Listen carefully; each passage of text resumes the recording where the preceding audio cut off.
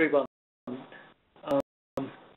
and welcome to the Zycus webinar today. My name is Yash, and I would be your host for today. Today's webinar is in collaboration with Mélani Flores from the Hackett Group, and she will be speaking on upgrading your supplier risk program. Before we start, just a few housekeeping tips for you. At any point in time, you may send us a question in the Q&A box in the bottom right-hand corner of your screen. We are having some issues with responding to them via text, but we'll address your questions towards the end of the webinar by reading them out. If you have any other questions, we will be reaching out to you fairly soon. So just to start off, Zycus, as you may know, Zycus is a leading provider of complete source-to-pay suite for procurement performance solutions. And our comprehensive list of product portfolio includes application for both strategic and operational aspects of procurement. Since 2013, Zycus has been a part of the Gartner's Magic Quadrant for Strategic Sourcing Application Suites and has been positioned in the highest for its ability to execute.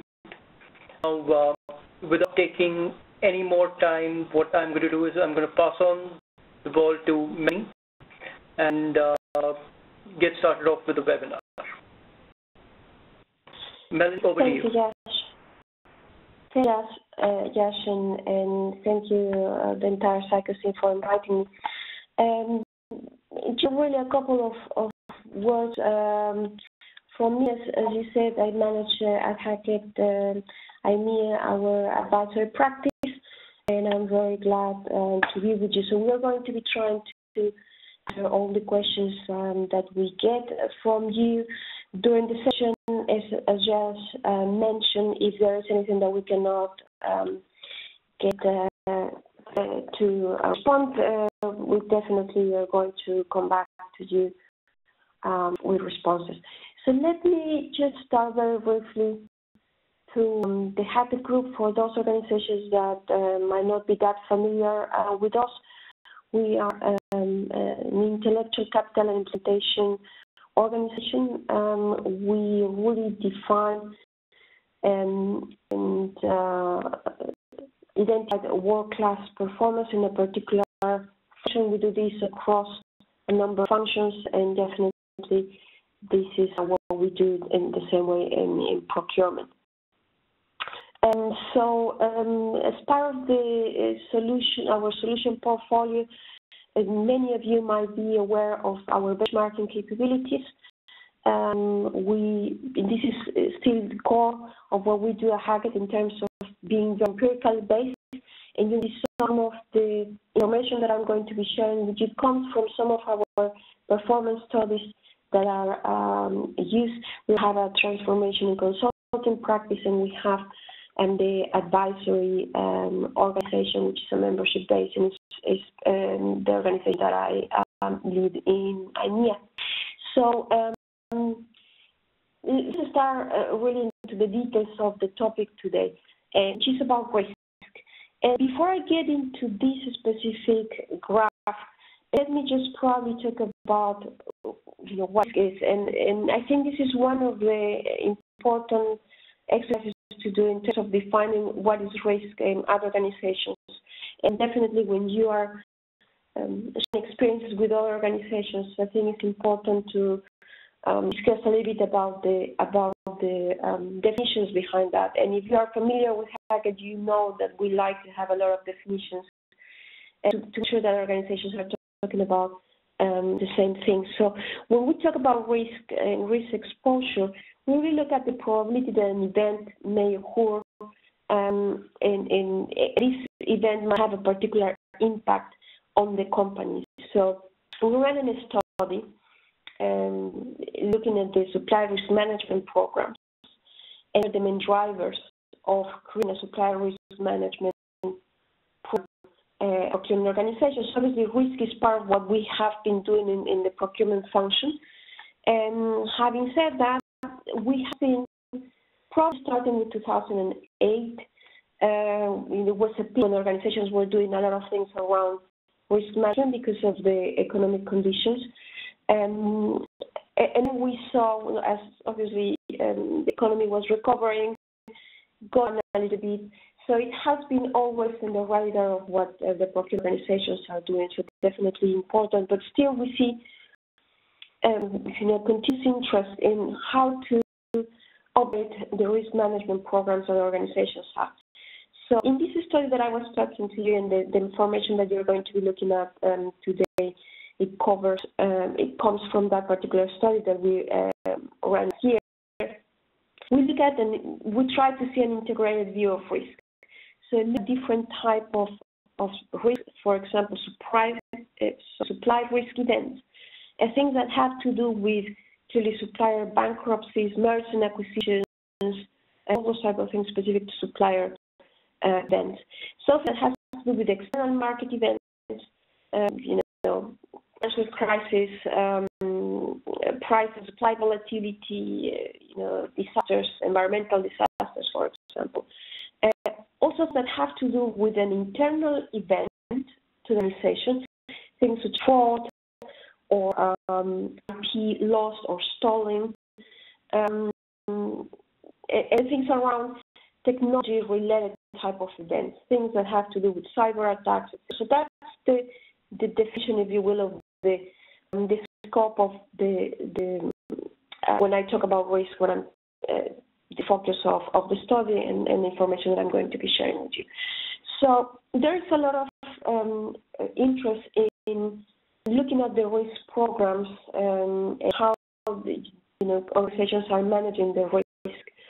And one of the areas that we want to understand with the companies is why main drivers of creating and upgrading those supplier risk management programs. And the reason why this is relevant is because this is one of the important things in understanding what you are trying to protect.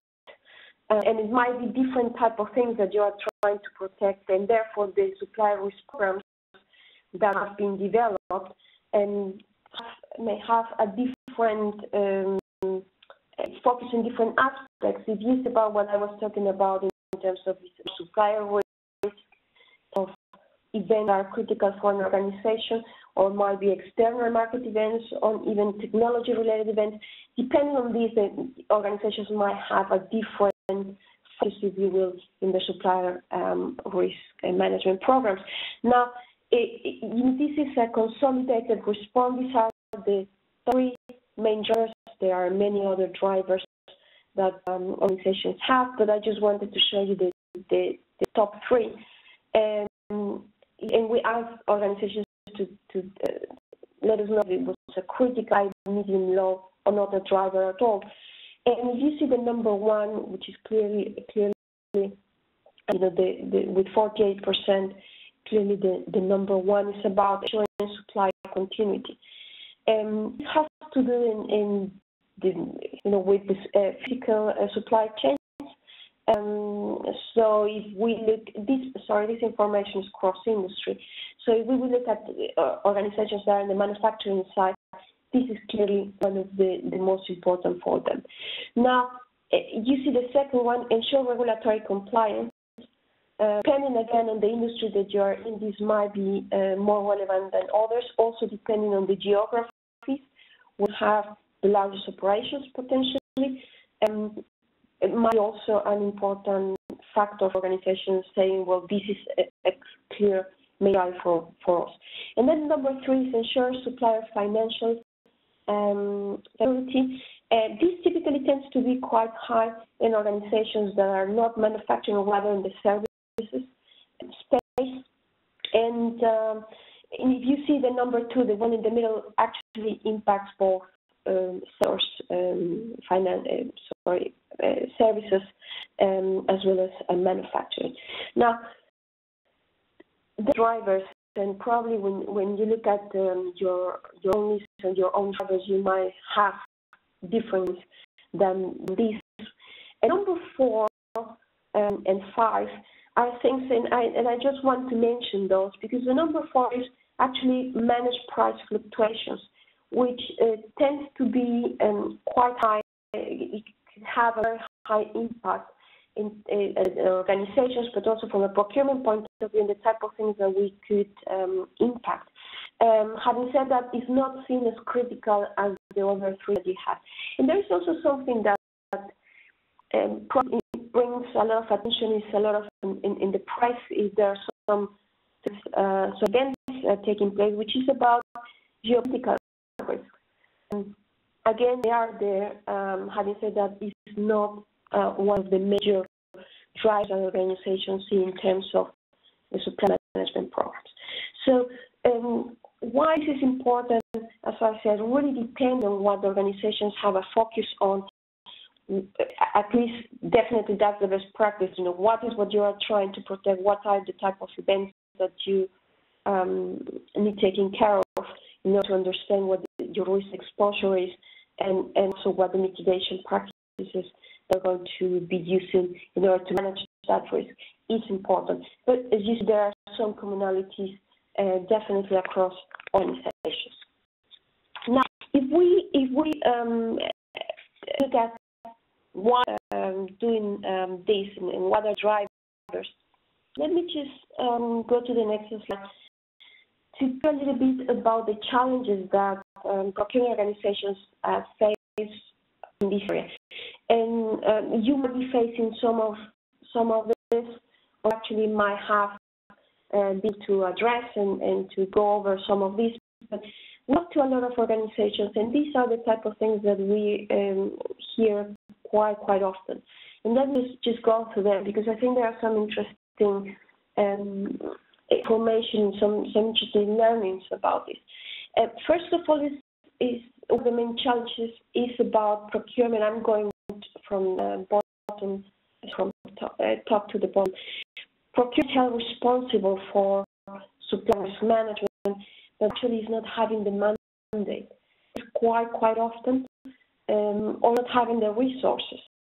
Now, we in procurement have been always pushed to do more with less, as probably everybody in the organization. And clearly, risk is some of those things that are necessarily, and again, depending on the specifics of the organization, but some of those things that are not necessarily present there. And sometimes is the awareness or the concerns are going higher or lower, but in principle, this is something that is not necessarily present as other types of things. So we might be using the resources for supplier management programs, or for trying to expand our influence over spend and getting more savings, or engaging with our internal stakeholders and to provide for the value in other areas, etc. So from a resources point of view, definitely this is something that is constrained. And there are some important things to learn from organizations that have been in addressing this, which have to do with some of the other issues that is about identifying, quantifying the cost of the program, what would the return on investment for the activities that are being in place. This is from a resource point of view. In terms of the mandate, it's also an important point. Definitely, when we talk about supplier risk management, procurement is in the the first probably address to think about. But in terms of mitigating risk, not necessarily procurement is the one that could be doing something. It could be actually doing and implementing. And at many organizations, it's not absolutely clear who should be doing what. So not having the mandate is definitely one of the things that back procurement organizations. And the second point is about the impact and the ability to measure the value that is generated through some of those programs. So I was saying investing in a risk management program, upgrading what we are doing, potentially acquiring a technology, or even moving resources to be focusing on that, which might help in your performance in terms of managing the risk. It's important, however, organizations still struggle to measure the value generated. In some cases, because it's truly difficult to do this, we are used to easier for us in procurement to track transactional things or track our savings, but those type of things around risk will be definitely organizations are lagging in the practice around that. Cost effectiveness is one of the issues that are identified. Quantifying the cost of the programs, to say how what are the costs associated with those programs, is also something that many organizations are not aware of. When we run some of our studies and we ask in terms of cost, in terms of number of FTEs doing those type of activities, it's a struggle with responding. At the FTE level, they might get to that, but the rest is something that is not quantified a lot. Another one is around multi-dimensional risk assessments that are done, have a different dimensions. They might need to be looking at suppliers or spend categories or specific products, etc. I'm going to go as well into a little bit more detail on that. So it is a challenging area for procurement issues in terms of from governance point of view, from process and performance management point of view as well. But definitely there are some good, some organizations that have managed to go through that. This slide is about the point about measuring the value generated. And, this is really interesting to see that you're asking organizations what are the type of measurement that you're doing of the value that is quantified, that comes from your activities in risk management, from the programs that you have put in place. And actually what we hear is the number one. You see, I included only the top three again in this slide. There are some others. But if you look at the top three, very close to each other, the percentage of organizations saying, yeah, this is some of the metrics that we use in how to assess the value. You see the number one is the number of percentage of risk assessment completed and the cycle time required. So this is one of the most simple tricks, a progress or scope type metric in the sense of how many we should be doing. And clearly it's important the cycle time because procurement doesn't want to be a bottleneck and needs to be on time, not taking several weeks and months in order to be able to do that, particularly when depending on the event, the cycle requires to be much faster. But in principle, although the great majority of the organizations, almost 40% of the organizations are saying this is the way that we quantify the value today, it is actually quite simple. But we also think that it has to do, and we make some interviews with some organizations, it also has to do with the maturity of the programs, the maturity of the activities around risk management, and definitely organizations started to doing those assessments, complete those assessments for the critical suppliers or for the critical events, and therefore we see this is actually the number one. Number two is clear impacts on regulatory related metrics. Depending on the industry, there might be some specific things you need to require that you're required to comply with. Therefore, organizations track this. If you think about in terms of why organizations were doing this, regulatory compliance was the number two, so it's clear that organizations are trying to be able to comply, to report on that, and therefore we see in a good number of organizations doing those type of things.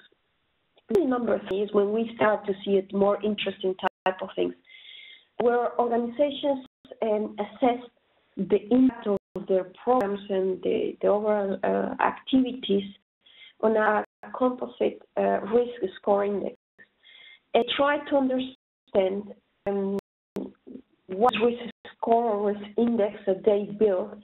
In order to do this, well, they need to, it's much more complex than the rest, clearly. They understand what are the type of, again, what they are trying to protect, what are the type of risks that they need to be looking at, and take that index and track the impact of the programs in a particular index. And then I have different variables depending on how they, the risk profile, and trying at the end to protect the exposure that they have. So these are more complicated ways of tracking value, but definitely after organizations, are going through the less mature, go through assessing the supply or conduct just risk assessments, and they should definitely go into understanding what is the risk index that they might be looking at for their organization. Now, I said these are just the top 3. I didn't include the entire list, but interesting, 27% of organizations are actually not quantifying that. And we hear different type of comments saying, well, it is too complex. Definitely, if you want to do it properly, it's not as easy as to just pick there's metrics that I think in terms of progress of what you are doing. Fully agree. Having said that, definitely, if you want to have the resources, you think about the challenges, you want to have resources, you want to have focus on the things that you are doing in risk management, definitely an area to be focused on, and tracking value is important. With performance tracking and metrics, it has to be a balance between the right metrics, the right index, if you will, rather than just picking many things that actually you cannot measure, and then at the end it becomes more difficult to track, and people just decide to do it because they don't have the data. Now, there are some other type of interesting metrics to look at. Definitely something that I would recommend to organizations to think about that. Metrics such as the impact of the programs on the overall margin at risk or revenue at risk. We have, as we're saying, the Hackett Group has one of our solution portfolio is benchmarking, so we benchmark organizations in the procurement functions. And we have definitely asked organizations about what are the metrics like this in terms of risk, and what are the improvements that they have had in some of these metrics around risk. And we see that, again, this is something that many organizations not necessarily are tracking, definitely something to recommend. So for those of you that are trying to upgrade, they are looking into your risk programs, definitely a point to consider is how you're going to assess the value of the activities you're doing, definitely internally for your organization, but when you're talking to your internal customers, is something that most probably everyone would like to understand. Okay, another point that I was referring to in terms of the challenges that they are facing has to do with a certain extent with the data that they have. But we were looking at organizations in terms of the levels of granularity of the supply risk assessment that they are doing, the segmentation and the reporting that they are doing. And it's a very important role how your systems are set, but what are the data structures, how this is related, so that you're able to do a number of these great assessments and at the end of the day, reporting and analysis. But when we are looking at the levels of granularity, and we said it really is if you see this, I again included only the first three. And look at the first three level of granularity. The number one is about individual supplier level. Organizations, 68% will look at individual suppliers. And you look, when we make analysis about this, actually number two and number three, the majority of organizations are doing it at the time or to each other. Let me explain. So the second one is about, for example, a particular product category, and they are looking into all the suppliers or a particular supplier, because whatever is critical or it might be strategic suppliers. So they are not necessarily going through all those different suppliers that they have. This is the great majority of their companies are doing. They pick a category, for example, and then they go deeper. Now, if it's about these different levels, I think it's going to be important for you to look at the segmentation of your suppliers. How you have been doing that segmentation, because it might be that you might be losing some of those that potentially are small suppliers, but not the absolutely strategic or critical suppliers, and that it would have been worth to look at those. And this depends again in terms of what you're trying to protect, in terms of the type of exposure that you have.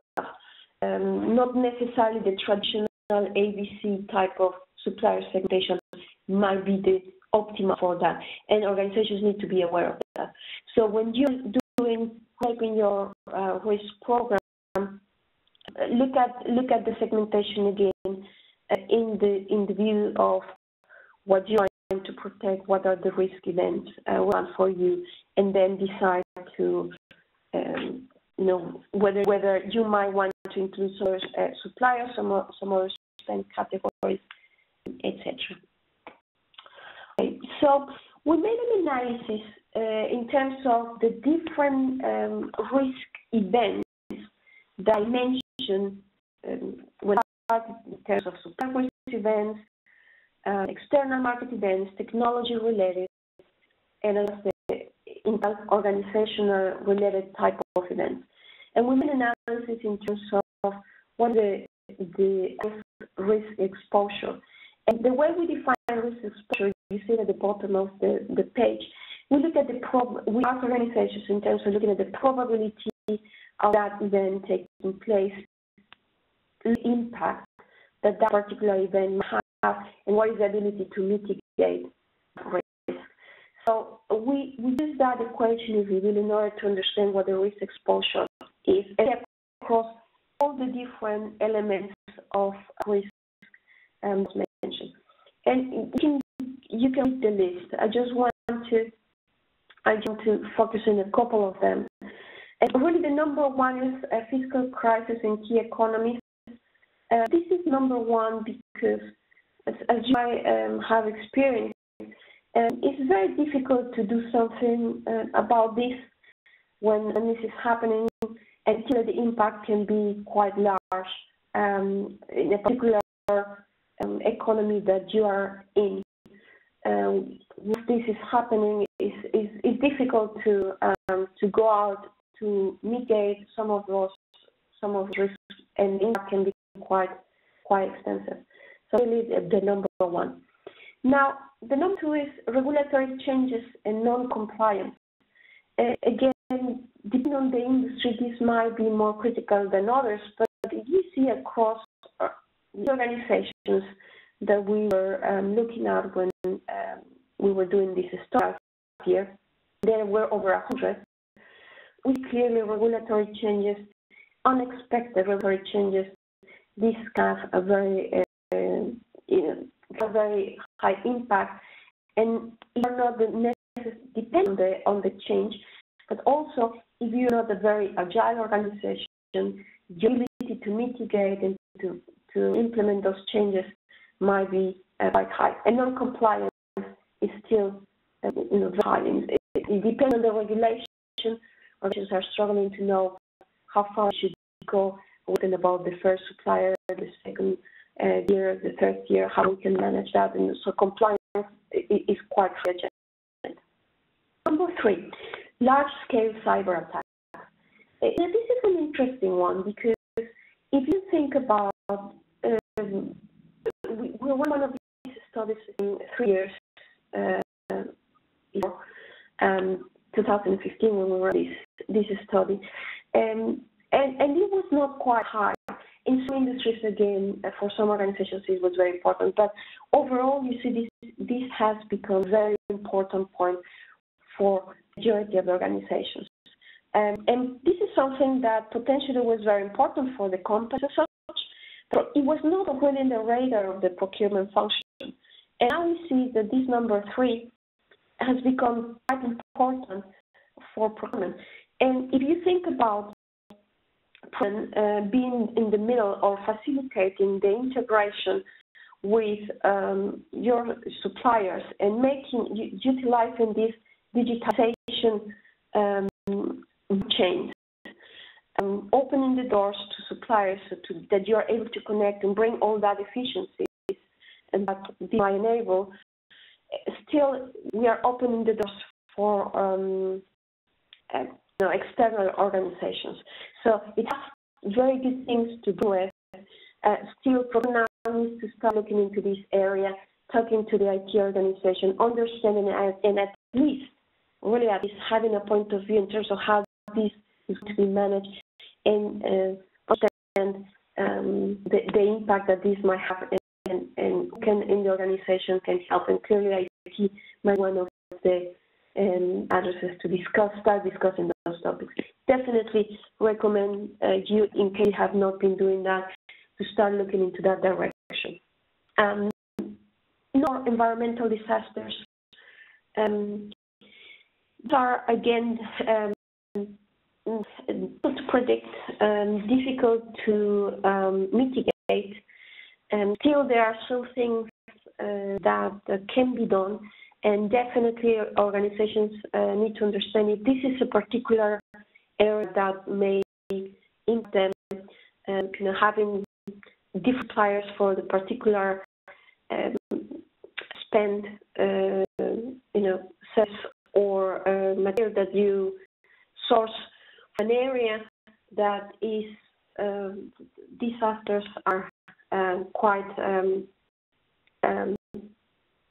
often. You need to be taken into consideration this. Number 5, supplier quality events, acquisitions, mergers, important for us in procurement. The map can change, the landscape can have some, at the same time, could bring good for our procurement organization from a sourcing point of view, but not necessarily. So acquisitions and mergers from suppliers, all those competitive events still in the list. Actually, the number 5 quite high. Purchase price escalation, and I think here we start to see the typical, if you will, procurement-related or more traditional type of risk events that procurement typically deals with or have been focused on. Price escalation, currency, inflation, those type of things, price and supply volatility. In the markets that we are in, we see this quite a lot in the last years. But these are the more traditional, if you will, currency movements. And number 9 and 10 are linked to data. And I think that probably potential some companies have been on that for many years. It might not be the case for the others. Loss and thief of sensitive private data can have very important in terms of brand, for example, but also in terms of revenue generated. And about unauthorized moderation or disclosure of confidential information. In the European region, there are some very strict, depending on in the country again. There are some strict rules and regulations around that. So still it appears in the number 10 list of the top 10 events with the highest exposure risk. So now the question is, which ones for you are the most important ones which you need to protect your organization, which ones you are going to be probably focusing on as the main for your specific program. So let me go to the mitigation risk practices. And there is a very large number of practices around mitigating risk. And depending on the event, you might be one or the other one. I said that I selected these 5. There are many others, again, depending on the risk, but some of these are quite common. Some of these I get a lot of questions about, or I might be quite high in the agenda for the regulation coming in, etc. So let me go through them. Contract terms. Contract terms is one of the potentially easy ones in terms of through contract terms addressing and trying to mitigate risk in a number of areas. And we made analysis of that, and we have organizations that have been doing different tracking the risk. And we found statistically that actually it's not that effective at mitigating risk. So depending on the specific risk that you are looking into, you might need to go even deeper. For example, conduct audits if you are trying to get compliance, for example, from your suppliers, etc. Not everything that can be in the contract terms is very effective in mitigating risk. The next one is about, for example, this currency and emerging market risk. And risk about business in emerging markets.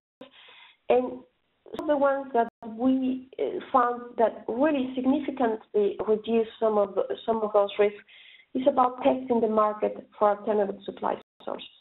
And there are other options. This one in particular, when we analysis was quite good. If you think about market intelligence as one of the core areas, one of the types of procurement functions in her getting the right information from the marketplace. And this is the type of things where market intelligence can also help driving benefits in terms of mitigating some risk.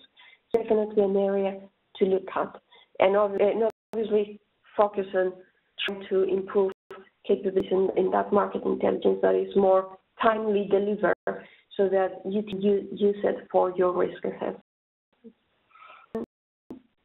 This is about dedicating time and resources to improve supply performance, and it has been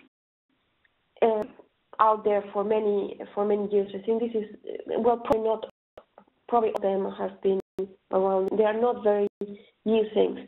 Now, what we're trying to do is understand what was the impact in terms of mitigating risk or not, and we found that particularly in that and dedicating this time and resources to improve the supply performance helps reduce the risk.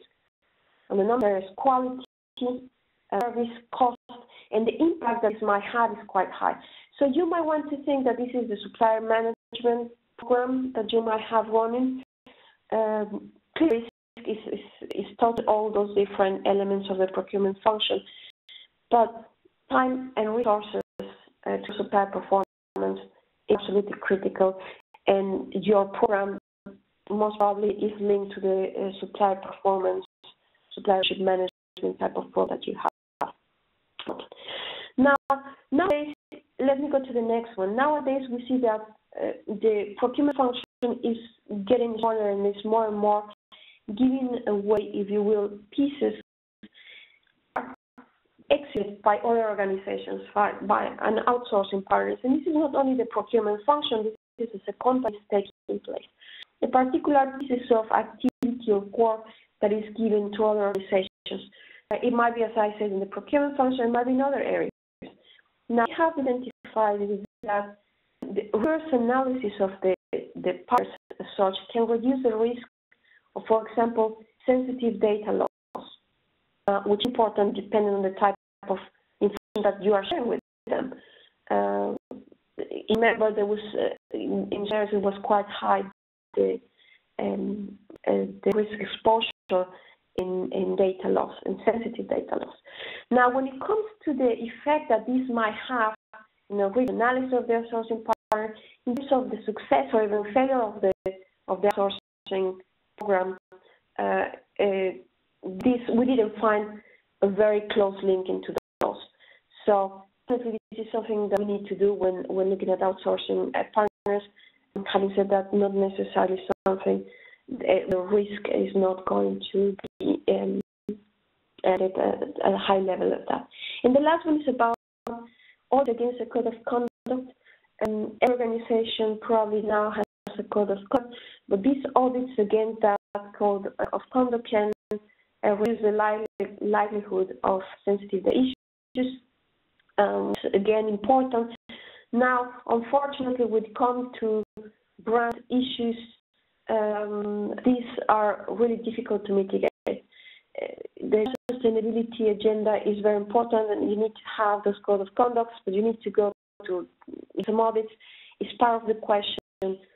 Some of those things are difficult to mitigate. Important is that you have a good process in place. You can see that some of those things are coming and identified upfront and as much as possible mitigate. So this is just a list of half of them. There are many others for each of the risks that we were talking about. Some of those risks are due to mitigate, put in practice something in order to mitigate. Some of those are easy for us to be doing something. We have more information. There are many other practices. And I have shared some of those with you in this stage. So let me go to the internal procurement organizations and what the organization, the procurement functions are doing in order to a comprehensive approach for supplier risk management, those programs that you have in place. And we see some challenges at organizations.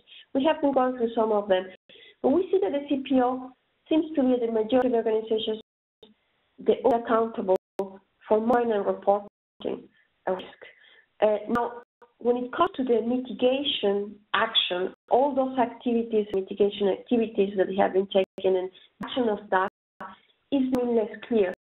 So part of your program, you may want to look at not only reporting, monitoring, and potentially help drive clarity in terms of the actual steps that need to be taken once you present, for example, to the business, okay, this is the result. We're bringing you this, we are highlighting this so that you're able to make a decision here. Would it be good as part of your program do you consider in terms of making that clear? Because at the organization that's not the case.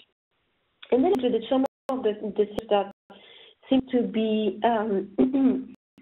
at many organizations and others that is not that common, but still be important for you.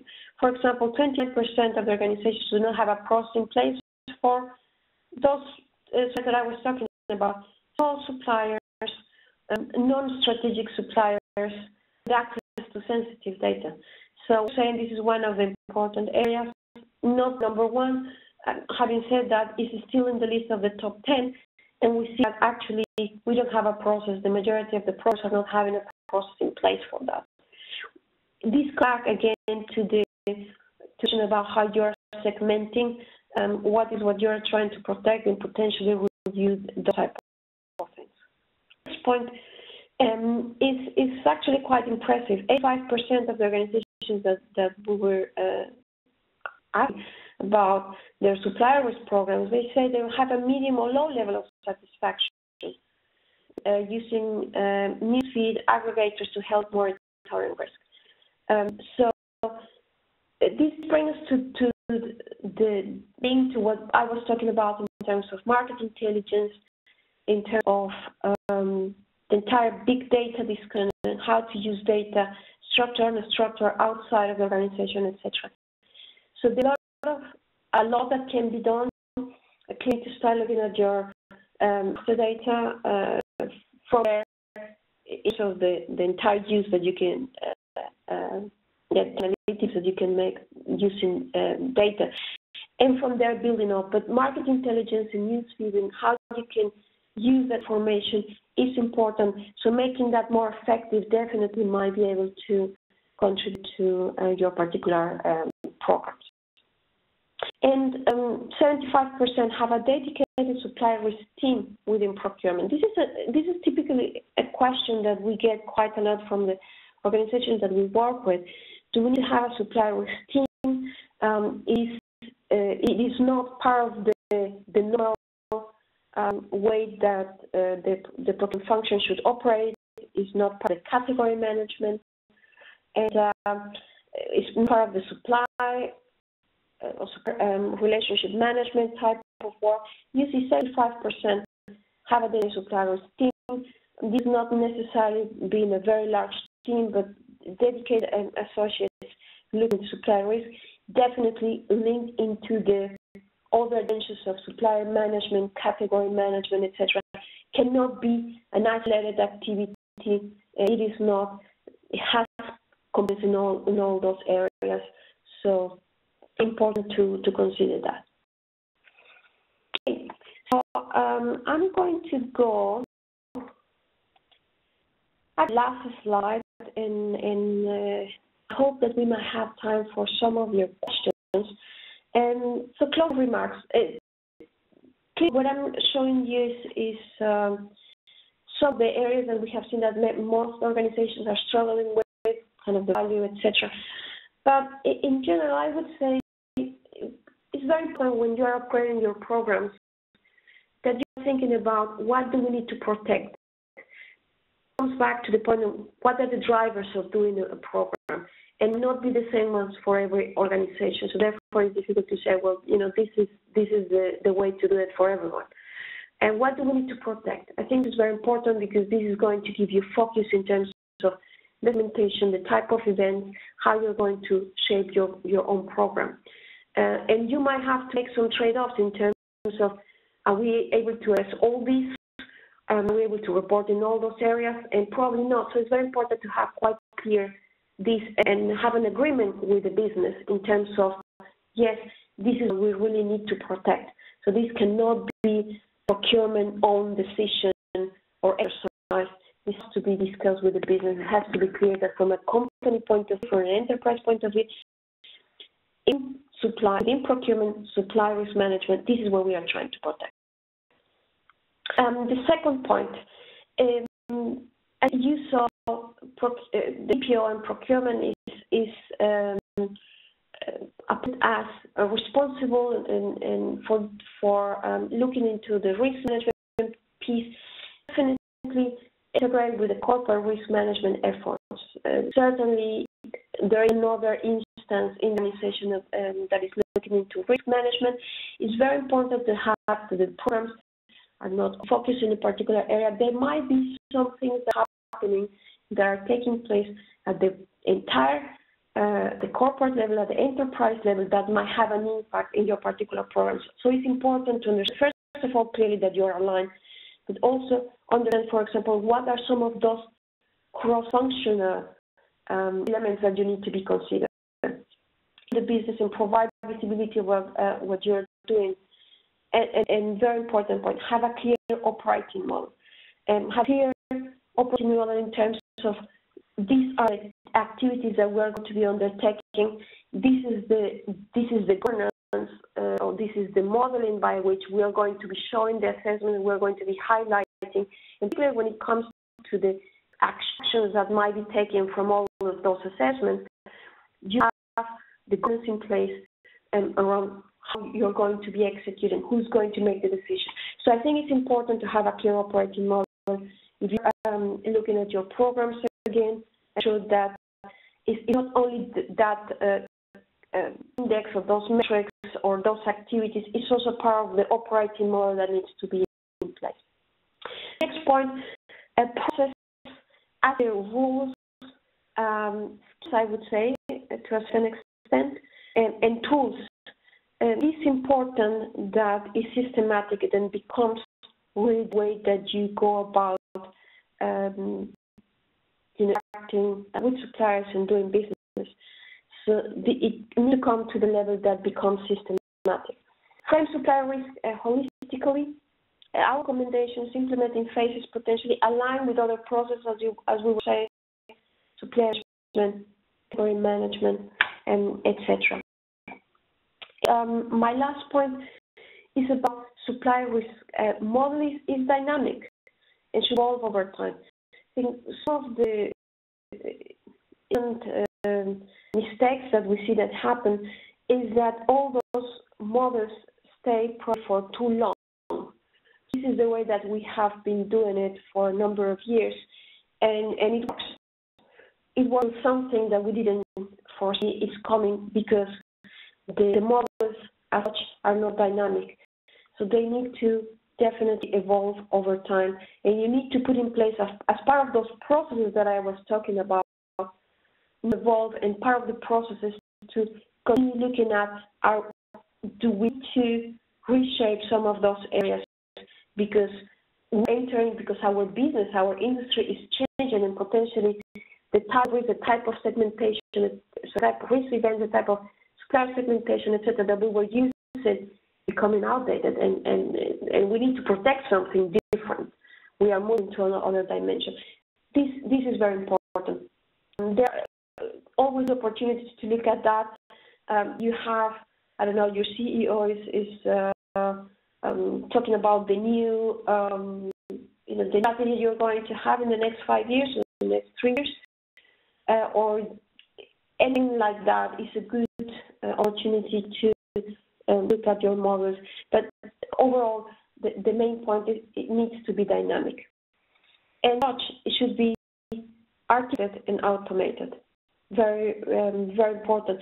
The reason why it needs to be architected is because there are so many elements. The same point around automated. There are probably so many elements important to bring all them together, and that is not a very time-consuming. If you see, when I get asked how many people are in some of those risk assessments, it can, first of all, typically they take long, and well, just too many people trying to put data from all those different places. So coming back to the big data issue, but that's absolutely true. So we always need to be more or less. We need to make sure that we have that automated so that can be really systematic. And I think we went through a lot of material.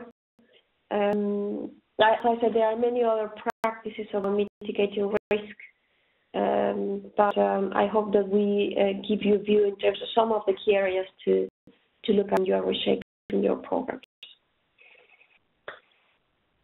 So I think we have some minutes for questions.